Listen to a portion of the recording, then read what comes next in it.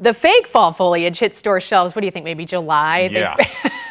But the real deal is finally starting to come out in St. Louis. And with expert help from the Missouri Botanical Garden, 5 on Your Side's Tracy Hinson outlines when autumn colors will hit their peak in the bi-state.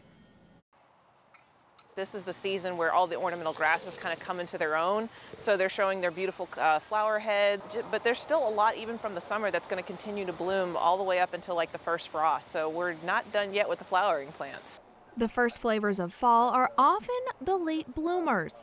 But this year, some trees have changed early. If it was earlier in the season, like maybe early August, and you saw that fall color, I would say that was more stress. Stress from unseasonably hot temperatures. The weather that we've had, we've been dry up until last night.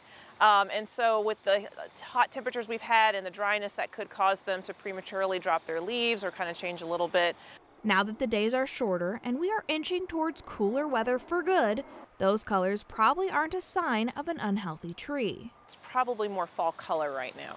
And if you're itching for more, we have a little longer to wait. Our usual average time we hit peak fall color would be like towards the end of October, maybe the last week and into the first or second week of November. That's usually where we hit our sweet spot.